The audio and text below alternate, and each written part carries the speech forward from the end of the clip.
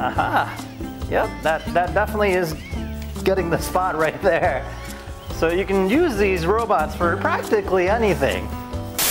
Hey guys, welcome back to an all-new episode of Conflicts. Now, if you're like me, you've always wanted a robotic arm, especially after seeing Iron Man and even seeing one in person in California.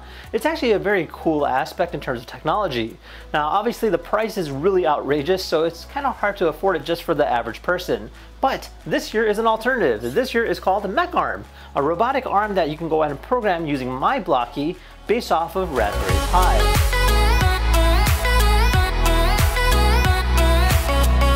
Now, the unique thing about this particular robotic kit is that it's literally a plug-and-play feature.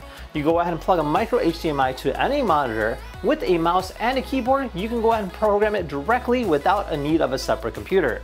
Now, it works based off of myblocky, so it's simply plug and play and drag and drop method, allowing you to go ahead and program it to do just about anything. Now, it comes with a variety of different attachments and is currently funding right now. So if you guys wanted your own, be sure to check out the link down below in the description. And in this episode here, we'll be unboxing it, trying it out, and seeing exactly what it's all about. So without further ado, let's go ahead and get started.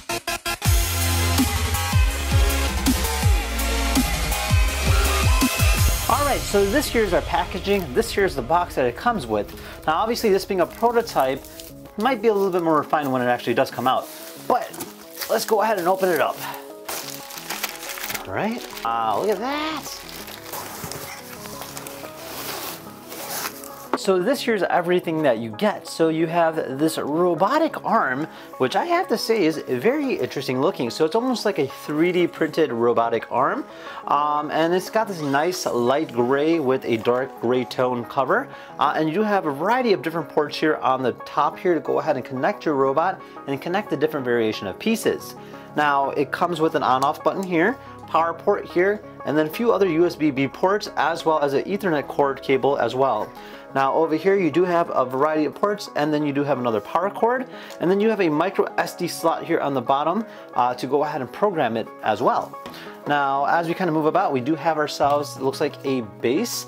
So this will allow us to go ahead and have a robot kind of stand on here. Again, a very interesting looking 3D printed part. So we have a suction here. So this is kind of cool. We haven't really seen this before. And then we have ourselves a, looks like a phone mount. Program, say like a face on this robot and kind of give it more of an expressional feel.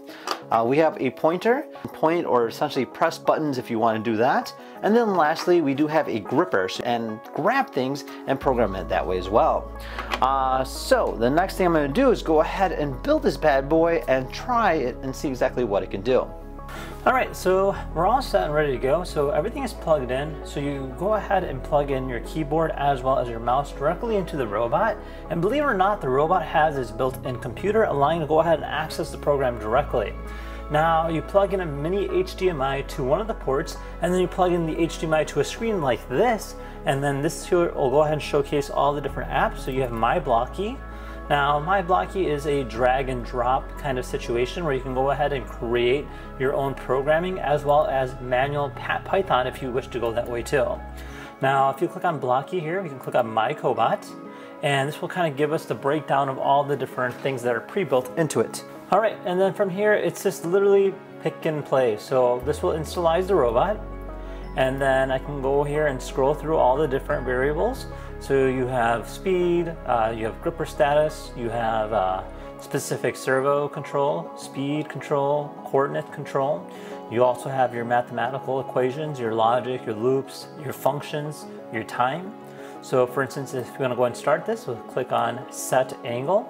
Now J1, J2, J3, J4, J5, J6 are all the servos going from the bottom to the top. For instance, this one is J1. If I slightly move the cursor here, you'll see what happens. There we go. So I just rotated the bottom portion there. Then J2 will rotate the second servo, which is that right there. J3 will rotate this servo here. Turn it the other way. There we go. And then we'll pull this back to 0. So you guys can see better. There we go. And J4 will rotate the top portion there. J5. And lastly, J6. There you are. So just like that, you can go ahead and create your own specific motion. Now you update the speed on how fast you want that motion to happen. And then you can go ahead and click on another one. For instance, we'll do another set angle, and I can go ahead and hit play, and it'll perform that motion. So that was just a quick little motion there. Now we can go ahead and create our own variables as well as motions. So I can even have it sleep in between for like a second or two, and then jump between the two different motions. For instance, if I do this, sleep for say 3 seconds, it'll go to the first motion, wait 1, 2, 3, and go back to the second motion. And then you can go ahead and have this repeat. You can go ahead and create a variety of different animations, and it's actually quite simple and very easy to use. Now you have different ones where you can specify specific angles. You also have jaw coordination, you have joint ID, you have enabling the servos, disabling the servos. You can control the gripper too. So you can go ahead and enable the gripper. And then you also have the logic and variables. You could do like if-then situations and create your own custom like repeats and stuff of that, formulations based on your own creativity. So let's go ahead and see if we can go ahead and make it wave. I think that'd be kind of cool to see. So let's try this out. Alright guys, so this here's our final coding. So I went ahead and repeated it twice. But essentially it's going to be waving, bowing, and then just repeating itself again. So let's hit play. Alright, there's a little wave. And it's going to do a bow. There we go. And then one more time, wave and bow. Sweet. So just like that, you can go ahead and create your own custom animations, which is really cool. Alright, so the next thing we did is program the robot to grab that Lego character and hand it back to me. Hopefully this works out. So let's go ahead and try it out. So I'm going to go ahead and apply some support to the bottom base there. Alright, so the gripper should open up first, followed by a rotational aspect, just like that. There we are. Perfect. And now it's applying the gripper there to go ahead and grab onto the Lego character, which it is. And there we go. Should bring it up. It's going to do a little wave, showcasing that it did grab it. And it should hand it to me next. There we go. Gripper should open up slowly. There we go. And go back into ready state. And just like that, you can go ahead and use the gripper. Cool.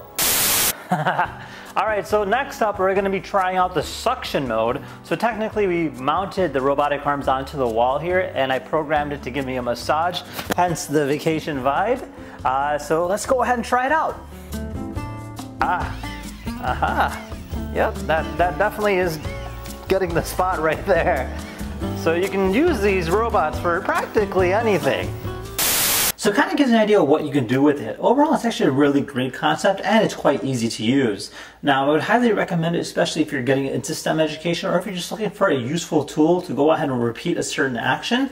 This here is a great way to use it. Not only that, they also comes with a claw, a suction cup, as well as a pointer. So you can go ahead and essentially customize it based on your own personal functionality.